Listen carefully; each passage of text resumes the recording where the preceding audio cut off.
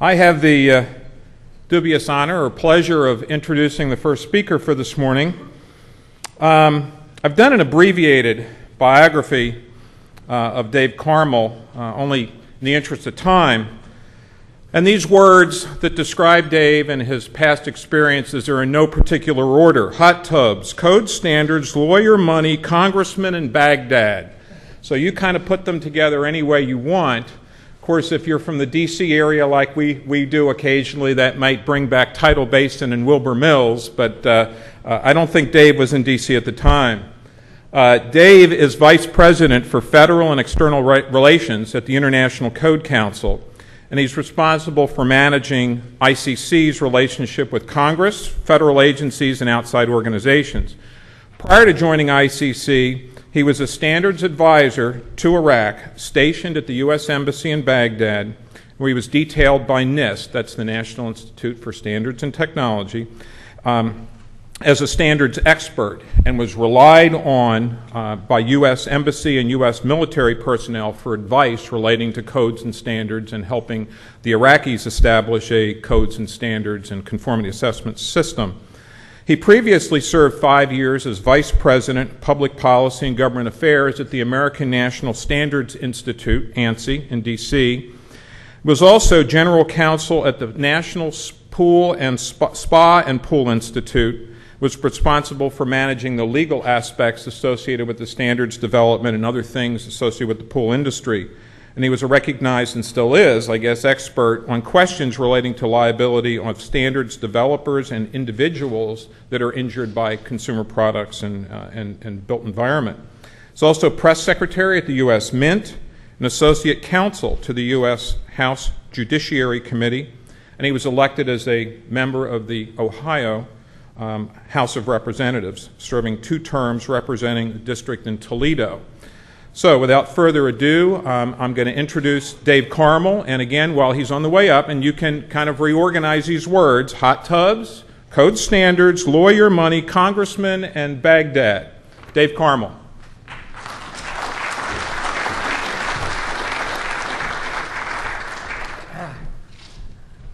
I guess, thank you, Dave. I realized this morning why they put me first on the agenda at 8 a.m. For those of you who attended the code hearings in Minneapolis last year, you recall that the energy code hearing lasted till about 2 in the morning. So I guess the idea was putting me on at 8 a.m., the odds are I'll be finished sometime during the daytime hours, the daylight hours. Okay, for those of you who didn't get the joke, you'll enjoy my presentation because I'm going to go through the ICC code process, talk a little bit about how that works, and get into some of the other services that we provide.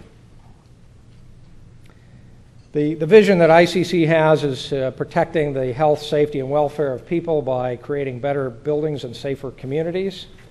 And our mission, we do that by providing the highest quality code standards, products, and services for all those concerned with safety and performance of the built environment.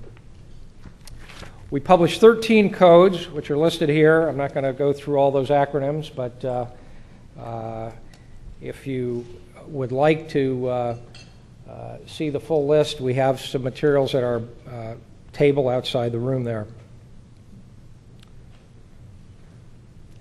The characteristics of the I-codes, each one is comprehensive, they're coordinated and compatible with each other, and they're developed according to the same process and the same forum. They reference consensus national standards. That's one of the requirements for reference standards in the codes. Each scope has a specific defined scope.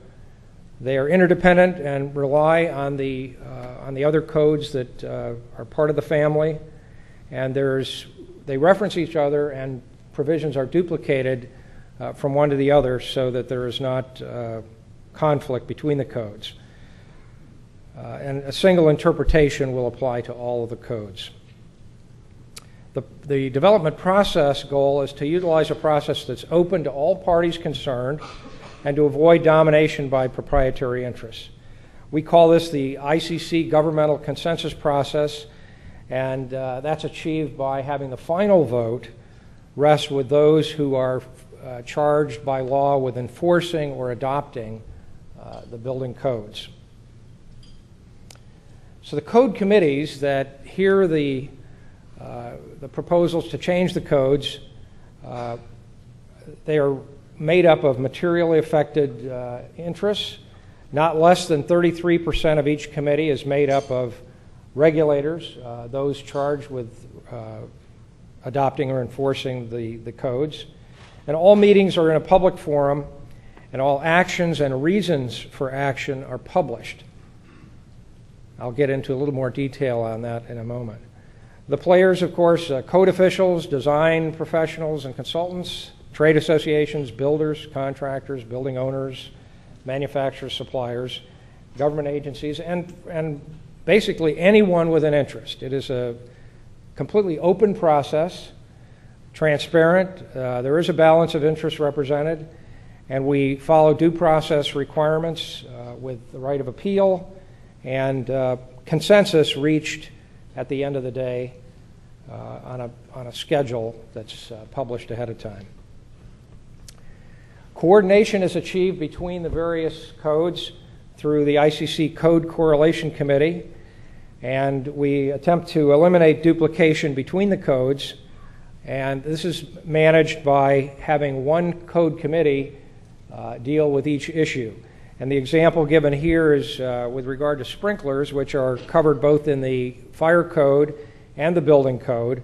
And where you see this section 903 in the building code, there will be an F in front of that section number. That indicates that the fire code committee is the committee that maintains that particular section. This is the basic cycle of our code development process. I think you have a copy of this on your desk. And a very simple process, and a process that is set out ahead of time so everyone knows when these hearings will occur, when the changes will be published, when the comment periods will begin and end, and finally when the final action hearing will occur and when the next edition will be published. And we do publish each of our codes on a 3-year cycle. The current versions of all of our codes are the 2009 I-codes. All the procedures are published. There is a web link. I'm hoping that this PowerPoint will be available to you afterwards. I'm getting nods over here that it is. That's good because later on there's some slides here that I'm pretty sure you won't be able to read. So if you want the details, it'll be available to you after the session. So the steps in a typical code change cycle, we announced that code changes are due. This year they were due on June 1st. Again, anyone can submit a code change. There's no cost to do so. There's no requirement for membership. Any person who has an interest may submit a code change. The staff reviews those changes for form and format, and they put it into a legislative format, and the proposals must be based on the current text. So you have to reference what is currently in the code and suggest a change to that or an addition or a deletion based on the current code. That's published currently on the website approximately 90 days prior to the code hearing. It's also published in paper form, but those paper forms are only sent out upon request now in order to save the expense of publishing all of those code changes, which are a substantial number of changes each session.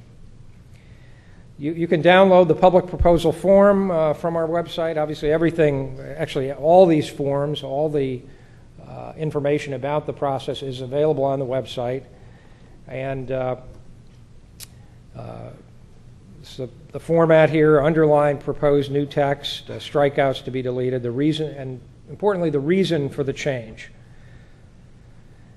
We have 13 code committees, one for each code, except there are some subcommittees for some of the codes. And the fire code and the wildland urban interface code are combined, as well as the plumbing and the private sewage disposal code and the zoning code and the, what's IPMC? I can't remember. Anyway. Property maintenance. Very good. Thank you. I knew somebody would know.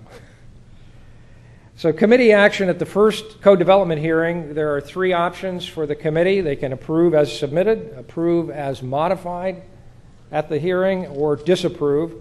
Once the committee takes an action, that is thrown to the assembly, which is everyone in the room.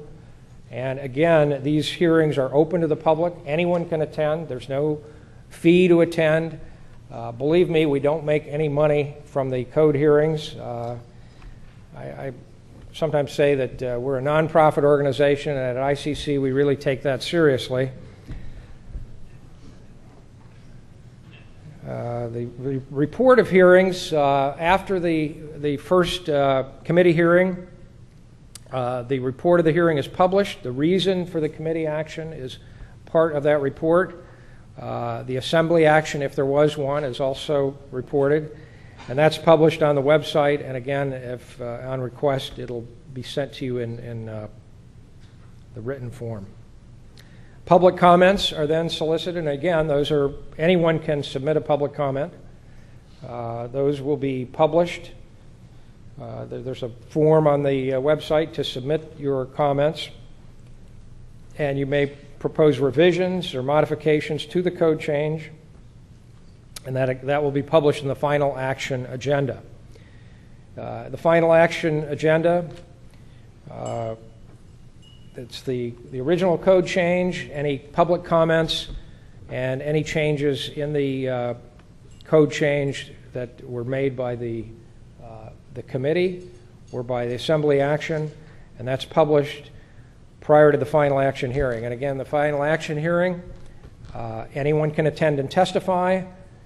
There's a consent agenda for any items that were heard which did not receive a public comment or where there was no assembly action at the first hearing.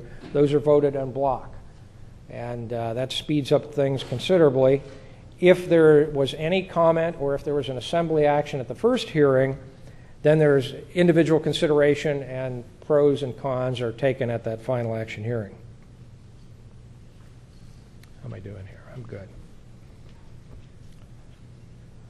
The final vote at the final action hearing does rest with the governmental member representatives, and those are people who are charged by their government unit with the adoption or enforcement of building and fire codes. And so that's the finality of the final action hearing, that once that vote is taken by those government members, that is the change that's approved and published as the next version of the code. So one of the advantages of the ICC system is that now, while there is an appeal available from this final action hearing to the Board of Directors, it's only on procedural grounds. And so at the end of this final hearing, you know there is going to be a published document for that code after that vote. So there is a finality to it. There's an assurance that at a certain time there will be a new code. Now, there have been some changes to the ICC code process that have taken place in the last year. That relates a little bit to our both the financial cost of managing this process and also to comments we've received from members and from the public about the process. So what we have done is, in effect, streamline the process. There will only be one code change cycle each 3 years. Previously, we did one every 18 months, which was becoming burdensome on everyone involved in the process, frankly. So the new process, there will be a code change deadline, which now we're in a transition period now, but in the future it will be the first working day in January following the publication of the code. So let me see, I've got the numbers in here. So in for the next code process after the 2012 cycle, the date for the filing of code proposals will be January 1st of 2012, because the new codes will be published in 2011. The length of the hearings will be reduced, and they have promised that hearings will be during daylight hours, generally. The daily hearing schedule is reduced to what they've said is a manageable number of hours per day, which I'm not sure exactly what that means. A successful assembly action at the code development hearing will become the final, or the initial motion to be considered at the final action hearing. And that is a change from the previous process where the committee's action was the motion that the final action hearing started with. Now, if the assembly changes or overturns the committee action at that first development hearing, that will be the starting motion at the final action hearing. The final action hearings are reduced to 6 days. It'll follow the annual conference. There will be 2 code groupings so that you won't have to sit through the entire process for, if you're only interested in the energy code, you'll know ahead of time which group that's in, and the same with the other codes. During this cycle, all the hearings are going to be held in October. There's a printed schedule out in the lobby there. In the future, there will be 2 different tracks at 2 different times, and that schedule will be obviously published ahead of time. The Group A and Group B in the future, the first Group A will be the building code, the fuel gas code, the mechanical code, the plumbing code, and the private sewage disposal code. That will have a code development hearing in April, May of 2012, and a final action hearing in 2012. The Group B will be heard, which is the energy code, the residential code, the fire code, the other codes. The deadline will be January of 2013, and those hearings will be held in calendar year 2013. So we'll split them up so there's a little less at each of the hearings, and hopefully that will make for less late-night hearings. This is probably one of those slides that you'll have trouble reading from your seat, and if you want to go over it, it'll be available later. Now, I want to go over some new projects that ICC has just announced. The International Green Construction Code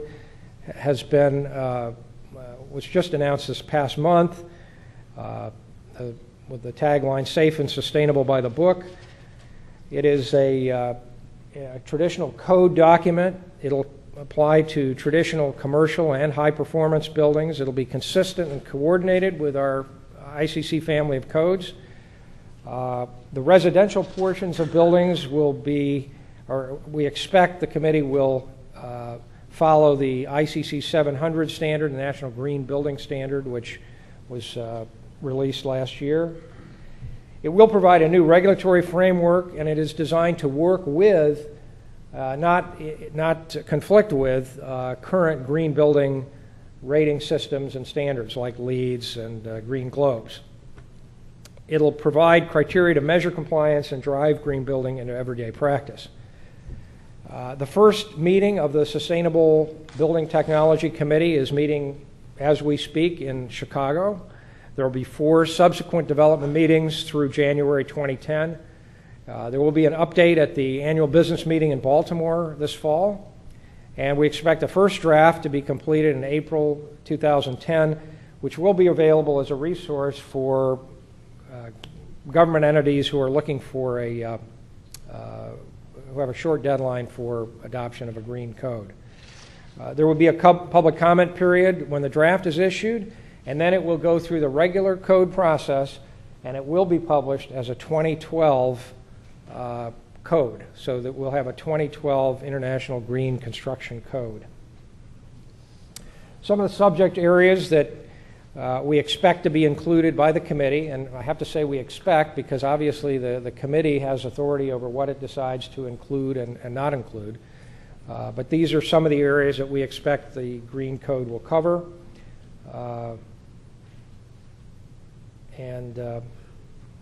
It will use the model code approach, so it'll be an enforceable code document. We expect that the committee will adopt some minimum and maximum levels of performance. I will say with respect to energy that I believe they have already decided, or that we expect they will decide, that the minimum will be the 30% over the 2006 IECC. It'll work as an overlay to the ICC family of codes, and again, it'll be written in a mandatory language for jurisdictions that wish to adopt a green building code. One other program I want to talk about here is our SAVE program, which comes from ICC's affiliate, ICC ES. And the SAVE program is a program to provide independent verification of claims about the sustainable attributes of their products. A successful evaluation of under this program will result in a VAR report, and there are currently 9 categories of evaluation. And I will read through those. We have guidelines for determination of recycled content, guidelines for determination of bio-based material content, determination of solar reflectance, thermal emittance, and solar reflective index of roof covering materials, determination of regionally extracted, harvested, or manufactured materials or products, determination of volatile organic compounds, VOCs, for adhesives and sealants, determination of VOCs for paints and coatings, and determination of VOCs for floor covering products, and determination of formaldehyde emissions for composite and engineered wood products, and determination of certified wood and certified wood content in products. These will be helpful to manufacturers who are desiring to sell products into the green building market. It's a voluntary program, provide trusted third-party verification, and it can be combined with a traditional ES evaluation report, which those are the reports that are issued by the ICC ES that tell the building official that a new product meets the requirements of the building code. So these work in concert with the building code to tell code officials that a new product actually meets the requirement of the code. And I do want to say a few words about the other resources that ICC has. A lot of people, when they think of the building codes, they think of the book, obviously. And of course, that is the business we're in. We sell code books. But beyond the code books, we have a complete staff in Chicago that does interpretations for code officials. If there's a question about what a particular section of the code means, the code official can call or write or email to the tech staff and get an interpretation. They have staff opinions on various sections. We also have a plan review department that will review plans on contract for local jurisdictions where that's maybe a little bit beyond their capability or where they need extra staffing. We have a government relations field staff that is available to work with you as advocates for code adoptions.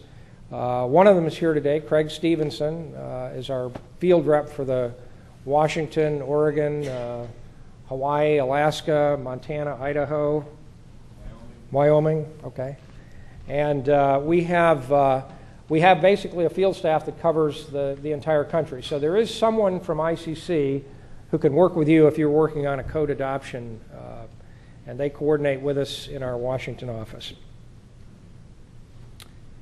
We have training and education programs for code officials and people interested in the codes. And finally, I want to talk a little bit about where we'll be in 2012, or where we hope to be. I guess, first of all, we believe, and I think, although staff doesn't take any position on changes to the code, I think most of us believe that the 2012 IECC will be 30% better than the 2006 IECC, and it will be widely adopted throughout the U.S. At least by that time, hopefully the 2009 version will be widely adopted, and the 2012 hopefully ready to go. We hope that the stimulus funds will be used to enhance compliance with the IECC through education, training, and professional certification. The International Green Construction Code will be available and serve to raise the bar and provide a higher level of compliance for jurisdictions that wish to go that route. And the ICC ES SAVE program will support acceptance of new building technology to achieve compliance with both the IECC and the IGCC. So that is my presentation. And if you want more information about ICC, there's lots of information both on the code process, about what states adopt which codes, that sort of thing, and I've provided my email address here as well. So thanks for your attention, and I guess not so fast, Dave. Not so fast. Any questions for Dave? The microphone's here.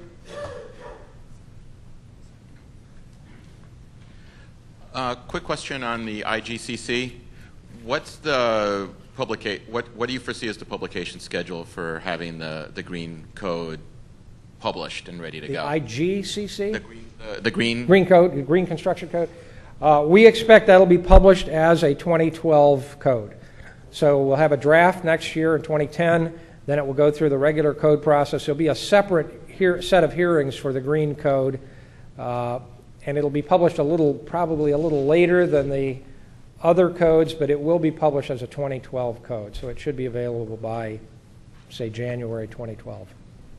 And a draft will be available next year. Sir.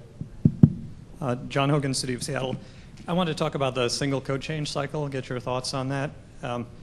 The process that's set up by now, all the proposals need to be submitted by June 2009 for the 2012 code, which the states will pick up a year later after the DOE determination, so in effect 2013 to 2016.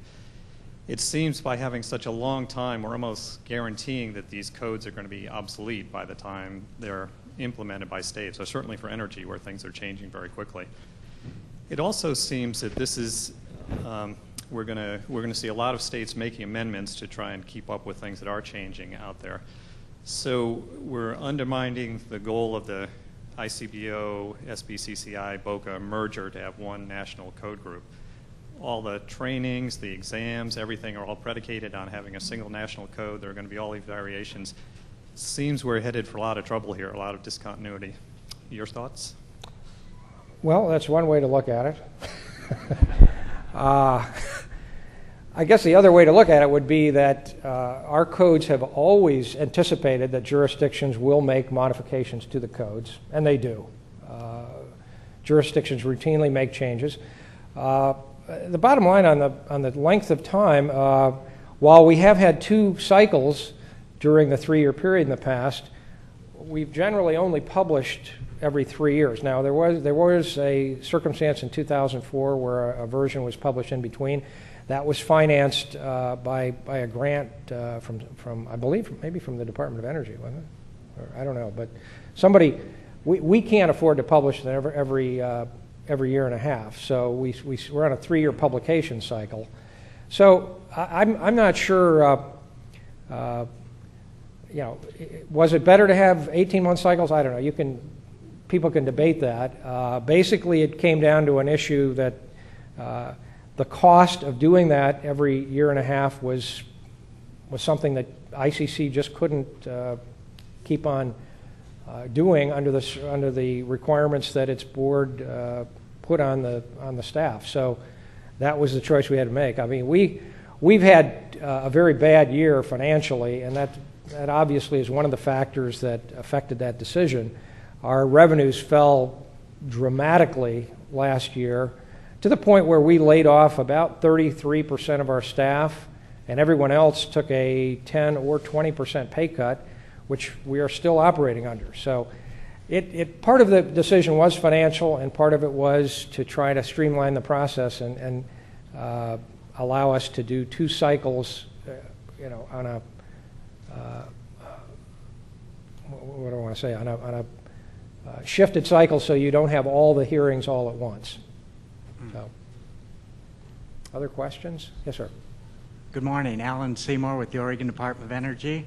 Yeah. I guess I have two questions for you. Don't mean to put you on the spot, but I guess the Northwest is hitting you with some questions here. That's why I'm here.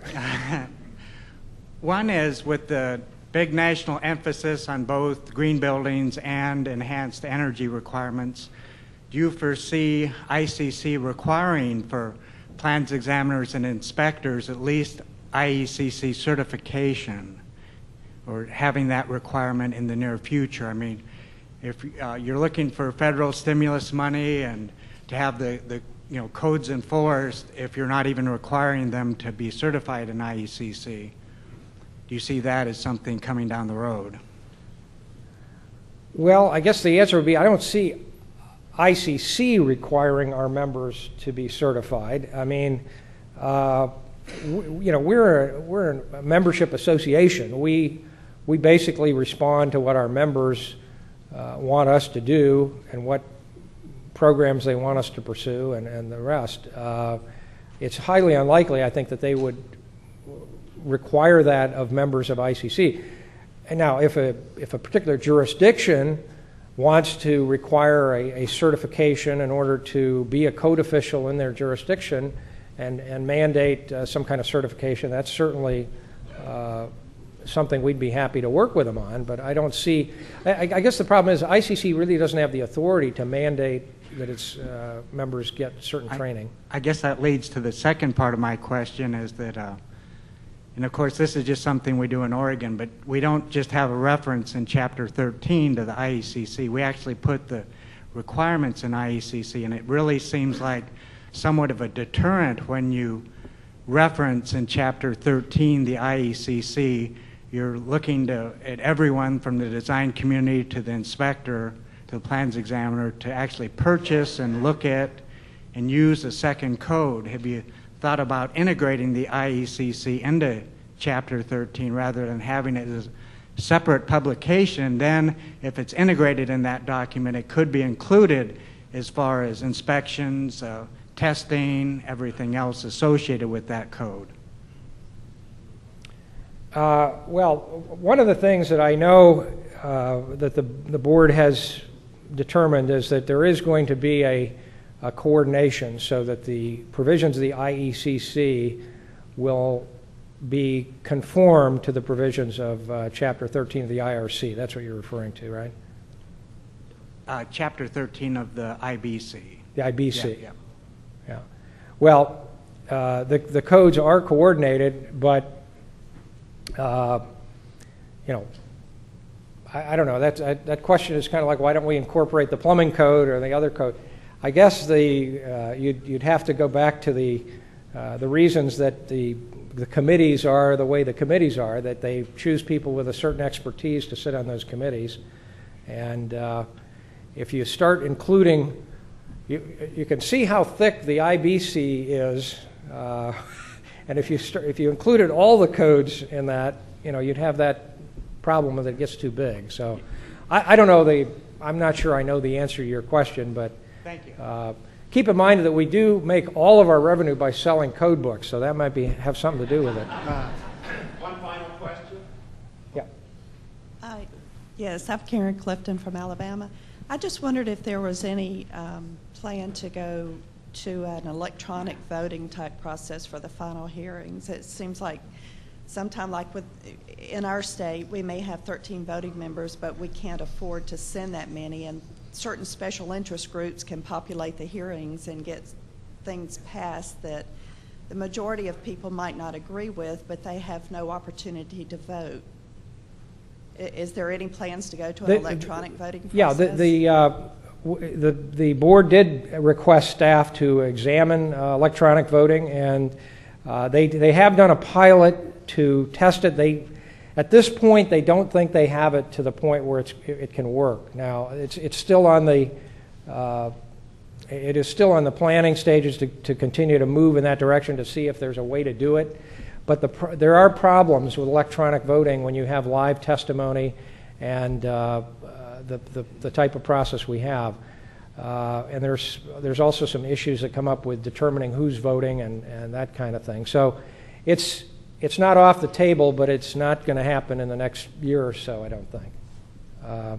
The other thing you mentioned is that the special interest, which I do want to address that because I've heard this criticism and I hear it various places that the special interest can come to those hearings and vote, but public officials can't. When you're talking about the final action hearing, all of the people voting at that final action hearing are code officials.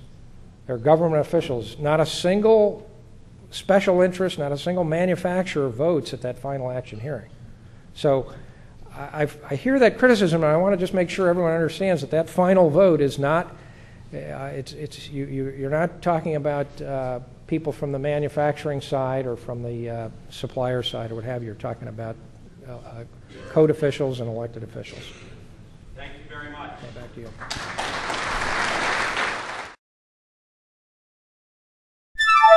you.